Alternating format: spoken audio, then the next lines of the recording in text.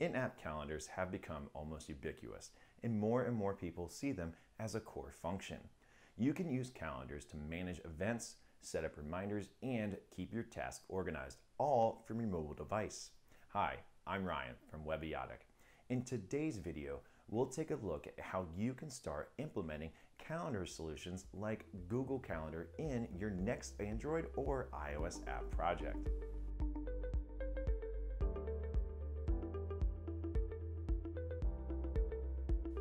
Let's start by taking a look at how different industries and current apps are using Google Calendar and other popular in-app features.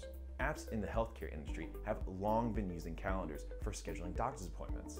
In addition to helping doctors monitor the healthcare conditions of their patients, these apps allow doctors and patients to schedule face-to-face or online visits, as well as offering reports and notifications. Calendar features and integrations are also popular with parking apps where drivers can quickly and easily book parking spots right from their mobile device. In educational apps, learners can add classes to their Google Calendar and Outlook Calendar using the integration. Courses with massive open online enrollments, for example, use calendars with lectures, questions and answers, and home assignments to stay on track. Even real estate apps are using calendar integrations.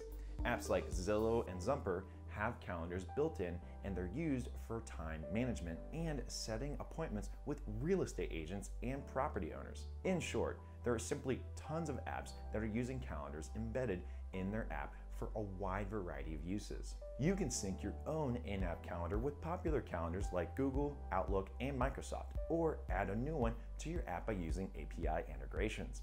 API is short for Application Programming Interface. It's software that lets two applications talk to each other. When you use apps like Facebook or check the weather on your phone, you're using APIs.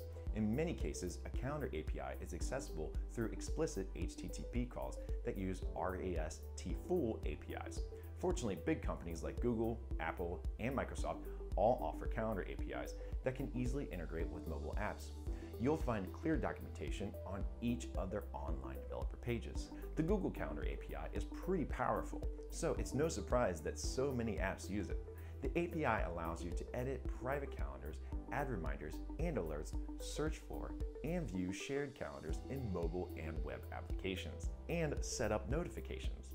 The Outlook API offers access to calendars, events, reminders, and calendar groups.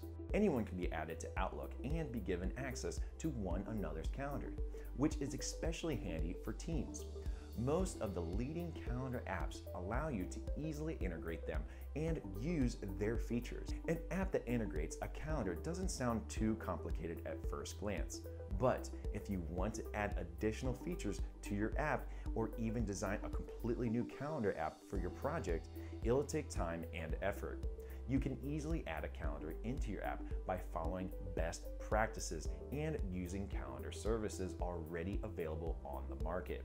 No need to start from scratch. You can use the popular Google Calendar API, open source calendar libraries, or you can have your own unique calendar developed just for your app. What calendar solution will you be using for your next project? I hope you learned something today about Google Calendar integrations for your mobile app. For more help with your app, subscribe to our channel. If you like this video, please like it and share it with others. Thank you for watching.